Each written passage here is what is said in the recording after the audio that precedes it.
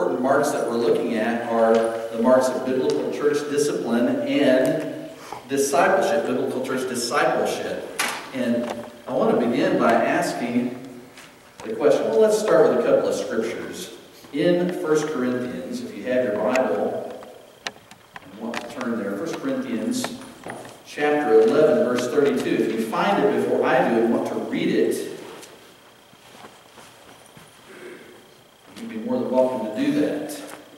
1 Corinthians 11:32 says, "But when we are judged by the Lord, we are disciplined, so that we may not be condemned along with the world."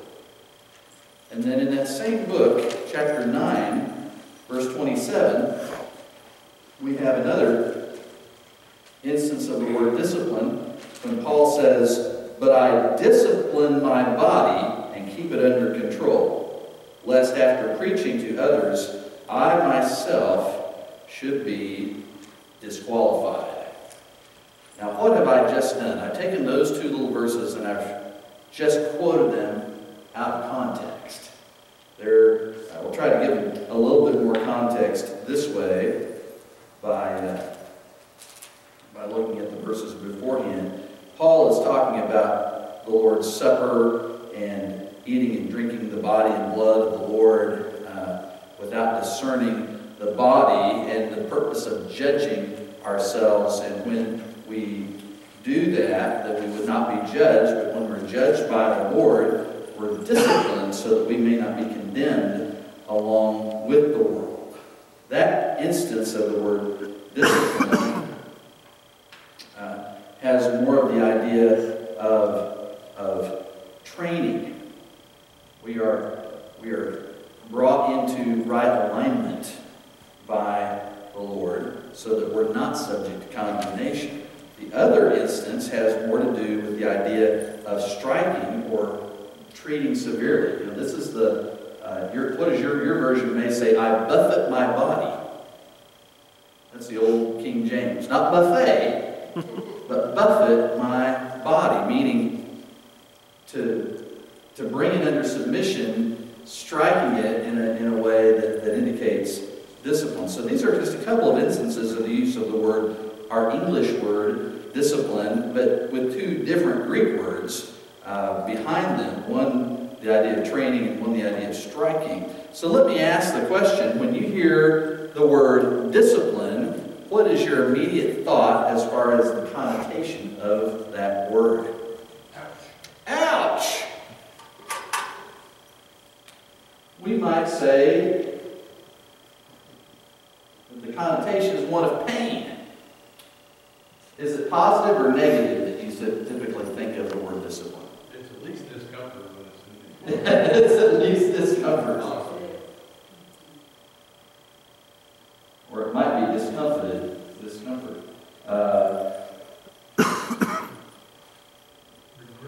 Regret. Okay.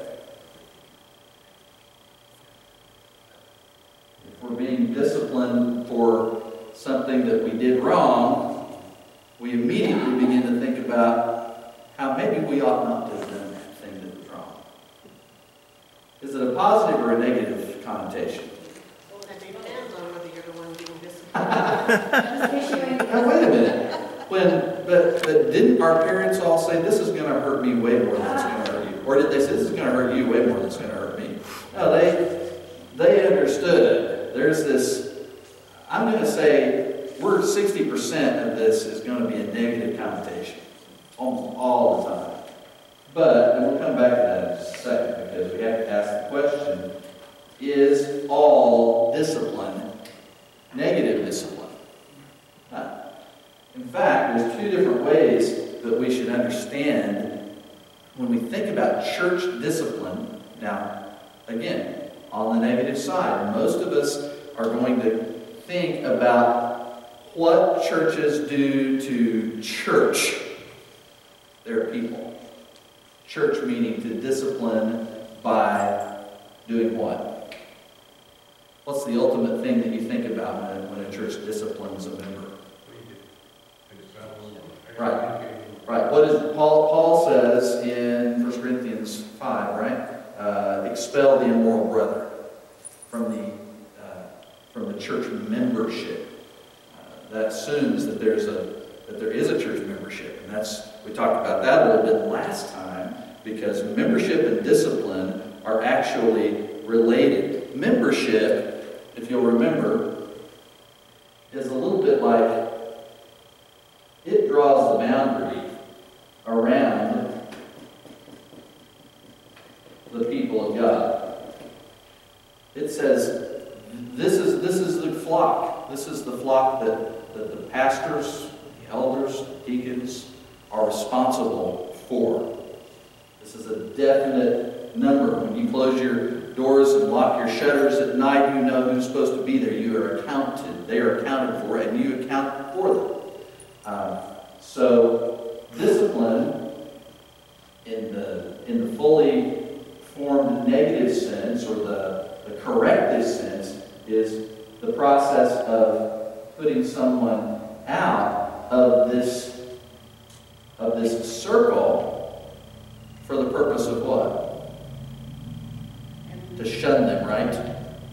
To completely forget about them. No, that's never the purpose, is it? What's the purpose? That being put out may eventually bring them back to the Lord, back to the local church, and back into and under the formative discipline of the assembly. So the two types of discipline are corrective and formative. We'll put them on opposite sides here to kind of get the idea. We'll talk about discipleship here in a minute, but right now we're talking about discipline. So what's involved in formative discipline?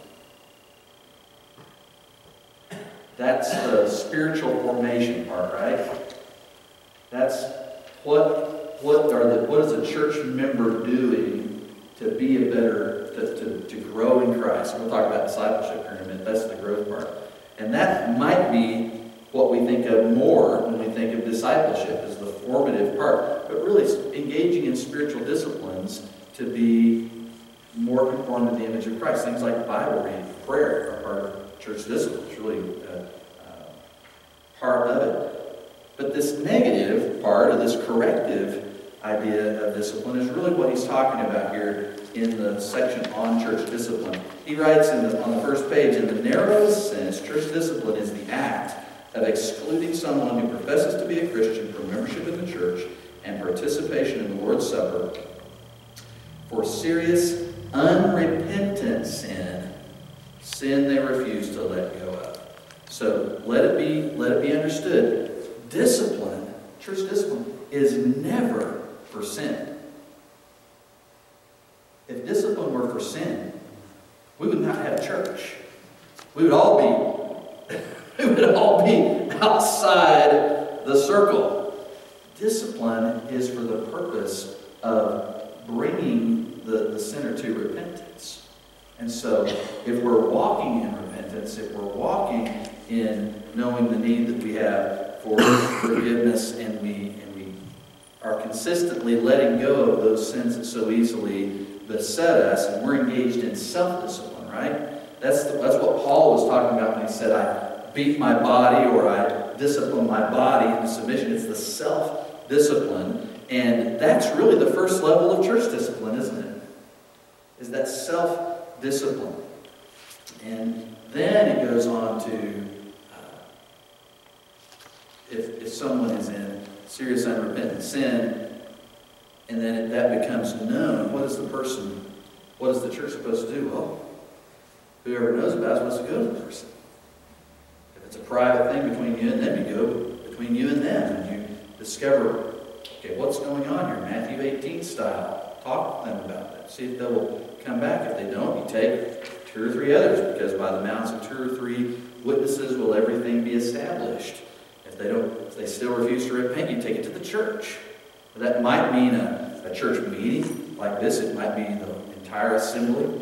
It could mean just the leadership of the church. That might be an extra semi-step in there, just depending on the circumstances of it. But there's a process, isn't there, for that church discipline. So if someone if you know someone who is in sin, you don't immediately take it to the church unless the offense happened before the assembly. So if someone stands up in the assembly of the church and commits a sin, I'm trying to think of a good one that might happen on a Sunday morning.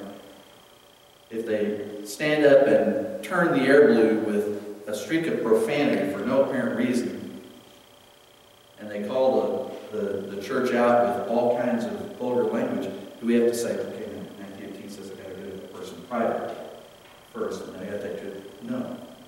You don't have to go to that person privately. You can immediately say, I rebuke, and the church rebukes that action, and they could immediately be brought up before the assembly to say, what you're doing, brother, is absolutely sinful and you need to repent of it. There's no need to go through step 1 and step 2. Why? Because it was public.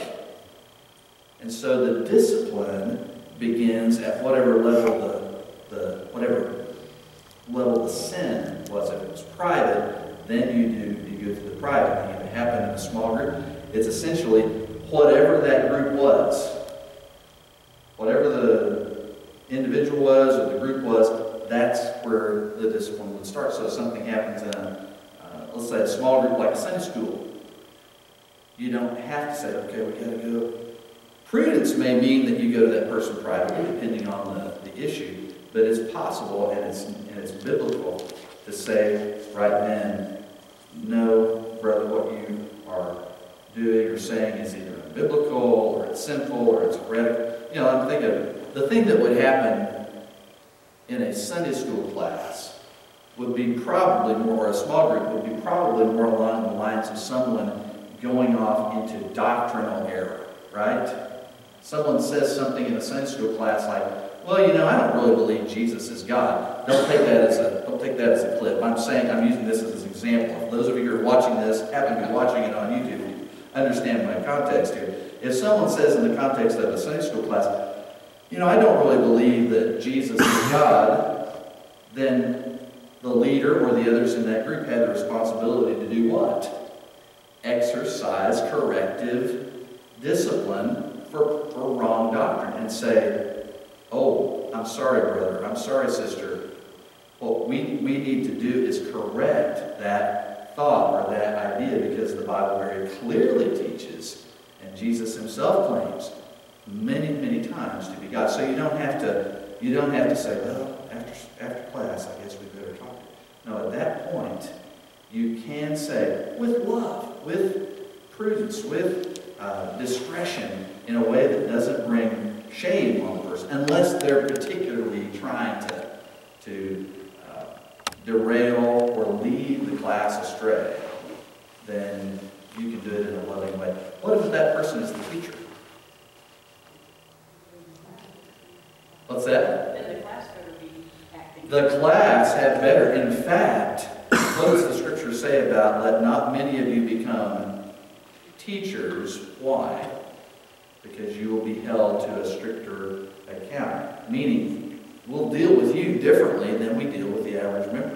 I could envision a scenario where someone in a class might say something, just a member might say something that's a little bit off, and afterwards you could say, hey, we need to, kind of like, was it Priscilla and Aquila did with Apollos, took him aside and explained the way to him more fully, and he accepted the fullness of the way, where all he had known was the baptism of John. So they did, even then, in a situation where he was teaching, didn't feel like it was prudent, didn't believe it was prudent to do in the assembly, call him out. They understood, hey, he hasn't got the whole facts here. So even in a teacher like that, they took him aside. So prudence has to rule there, in the context of that situation will determine how discipline is exercised. And we have to have wisdom along the way. Matthew 18, 1 Corinthians 5 give us that. This sounds a lot like judging, doesn't it? One of the questions that he asks is, shalt thou judge? What's the most favorite scripture of this generation? It's Matthew 7:1. As it used to be John 3:16. Now it's Matthew 7:1. Judge not lest you be judged, or that you be not judged. Most of the time it's not taken in context, because that is a passage about the proper exercise of judgment. And what does the Scriptures say about judgment? Where does it begin? In the house of God. So there has to be judgment going on within the body. But do we judge those outside, those in the world? No. No. We are in this world. We are not of the world. And we allow those who are of the world to be of the world. What happens a lot of times when we see things happening in our culture that make us just shake our head and think, what is our world coming to? Whenever you find yourself asking yourself that question, know this, you already have the answer. We know what this world is coming to. We've read the back of the book. We know. Even before you get to Revelation, when you get to Peter, what does he say? There's coming a day, the day of the Lord. The elements are going to melt with fervent heat. This is going to be an incendiary baptism at the very end of on the day of the Lord, and everything's going to be burned up essentially, and everything will have to be made new. New heavens, new earth, and we see that in Revelation, of course. So we know what the world is coming to. Why should we expect the world to live at the level that we live, or with the knowledge that we have, or with the morals that we have? We're not judging on the outside, but we are really commanded to judge on the inside. That's the way it works.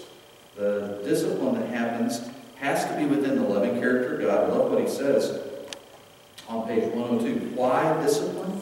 So that the holy and loving character of God might appear more clearly and shine more brightly.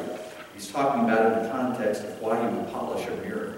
And we don't polish mirrors probably anymore. But in the old days, mirrors might be made of metal, and you'd have to polish it to remove any specks and that kind of thing. Even today, you clean a mirror, you get the junk off, you get the dirt off so that it can be used, and so that it can be an accurate reflection. That's what the church is supposed to do, is to be a reflection and a display of God's glory.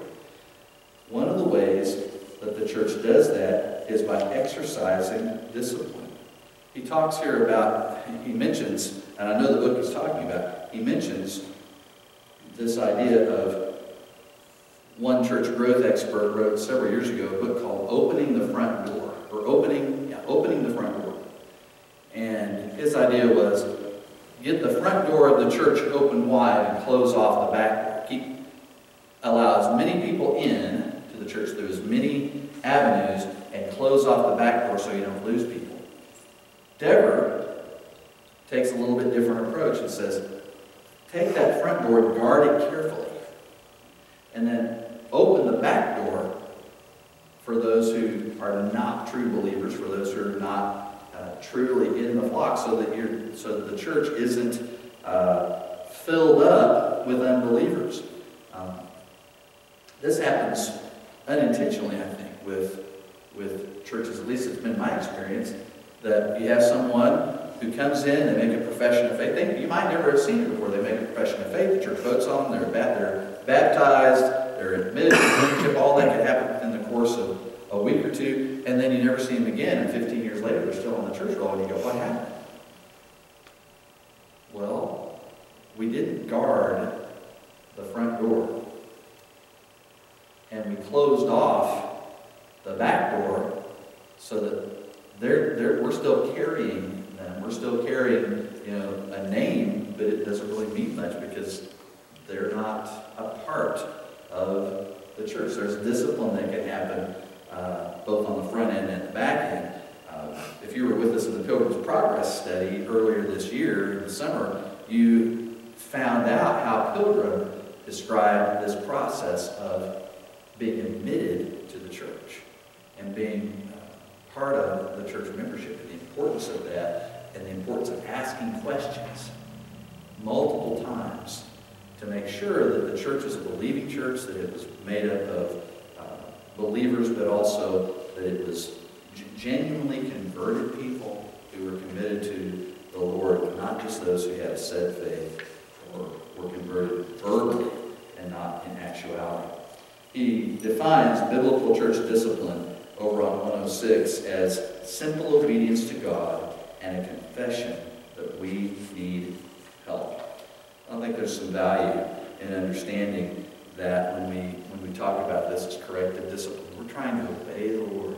I've been talking with our deacons about this very subject. I've had them listen to a podcast about this subject. When it's not right, why you should and when you should practice church discipline. And one of the things that is said on there is, don't go full on into corrective discipline until the church has been trained to understand what, first of all, biblical church membership is and what that discipline involves. Because it can create a lot of misunderstandings. You can well imagine. All you have to do is look at the church minutes from 100 or 150 years ago, different churches that practice discipline sometimes for very light reasons. And they would put people out of the church, they would excommunicate them for things that were seen, excommunicate them for sin without giving them the opportunity to actually repent. Oh, so-and-so was seen at such and such dance hall on a certain time, so they just excommunicated them. And maybe someone went and talked to them, I don't know. But that seems to be the gist of that. That leads us into the next mark, which is this mark of discipleship. I'll go through a line through it because we weren't talking about it then. Any questions, though, on discipline, thoughts on discipline, or from the chapter that you might have read?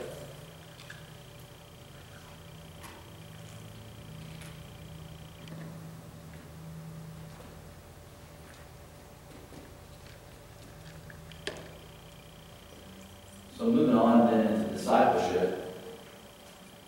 This word isn't quite as harsh, is it? When you hear discipleship, no one ever thinks, oh, we have to exercise church discipleship. Yes, as negative as that discipline was, discipleship tends to have a positive connotation. Because what is that? What is discipleship made up of? Well, we talked about it a second ago. It's more like a formative discipline, isn't it? In fact, some churches call their discipleship efforts spiritual formation. Kind of have to be careful because this phrase is sometimes used by the mystical Christian movement to lead you into different things that we wouldn't necessarily consider to be a healthy biblical idea. I like what Don Whitney calls it. He calls it biblical spirituality. Engaging in spiritual disciplines from a biblical standpoint for the purpose of being formed into the image of Christ. When you think of biblical discipleship, and the chapter also talks about discipleship and growth. Biblical discipleship and growth. I want us to really focus in for the remaining time that we have. We don't have a whole lot of time left. But he gives a really helpful indication here. First of all, when we talk about discipleship and growth, what are we talking about? Growing in what? Growing in grace, growing in godliness, growing in holiness. That's the phrase that he uses on page 108. And that is, let me just read this paragraph, part of this paragraph. When he says, just because someone exhibits an increased love for the church or displays confidence in their own faith isn't determinative. Let me go back to the top. How do we know when Christians are growing in grace? This is page 108. We don't ultimately know from the fact that they're excited, use lots of religious language, or have a growing knowledge of Scripture. Just because they exhibit an increased love for the church or display confidence in their own faith isn't determinative either. We can't even be sure Christians are growing because they appear to have an outward zeal for God. All these may be evidences of true Christian growth. At the same time, one of the most important and most commonly overlooked signs of growth that must be observed is increasing holiness rooted in Christian self-denial. And it gives a couple of scriptures there. I wonder if someone could look up James chapter 2, verses 20 through 24, and just read it right out. And also someone on 2 Peter 1, 5 through 11. James. Foolish man, are you willing to learn that faith without works is useless? Wasn't Abraham our father justified by works when he offered Isaac his son on the altar? You see that faith was acted together with his works, and by works faith was perfected. So the scripture was fulfilled that says, Abraham believed God, and it was credited to him for righteousness, and he was called God's friend. James. You see that man is justified by works and not by faith alone. Okay.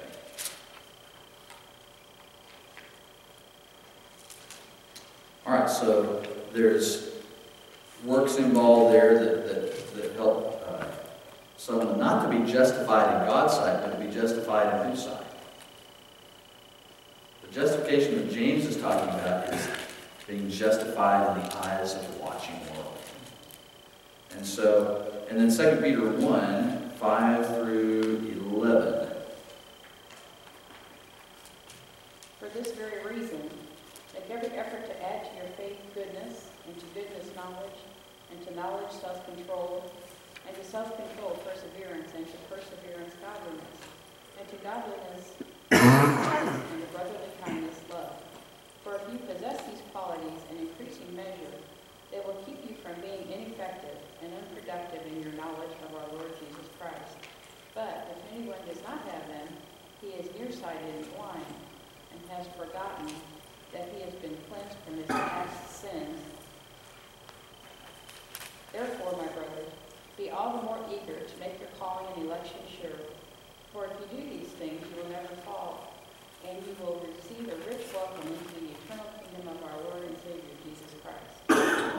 So this tells us that there's no such thing as a permanently baby Christian. Ever heard someone use that phrase, a baby Christian? You kind of know what that means, right? Someone who has just been converted is a baby Christian. Can that person be a baby Christian for 30 years? Really stretching the term, isn't it? You're telling me that that person who wasn't living on an island by themselves, without a Bible, without access to Christian literature, without access to a Bible-believing church, they were actually living in a community where there was a Bible-believing church, where they had Bible that they could read, where they had Christian people that they could fellowship with, and they remained a baby Christian for 10, 15, 20, 30 years. I have to say, I don't buy that. And I don't think that the Bible buys that either, because what do we see happening for sure in every believer's life? It's these things. They're encouraged to grow. Which means that as a believer, you have some element of contributing to that growth, right? You can partake of the means of that growth. We call it means of grace, or the means of Christian growth, the means of being sanctified, being made more holy, by listening to Christian sermons, by reading the Bible on your own, by reading it together with other people, by engaging in Bible study, by being a part of a fellowship where people can watch your life and your doctrine, and you can watch their life and their doctrine, and you can grow in that. But Christian growth, when we talk about growth, we're apt to think about just a couple of things, right? In church life, when we think about growth, we think about numbers. If everything's up and to the right on the chart, you know, here's the chart. And here's the trajectory. If everything's up and to the right, everything's going good. If everything's going like this, you know, attendance is down, offerings are down, whatever, everything's down, then we think, oh, that's negative growth. That's not, you know, that's decline.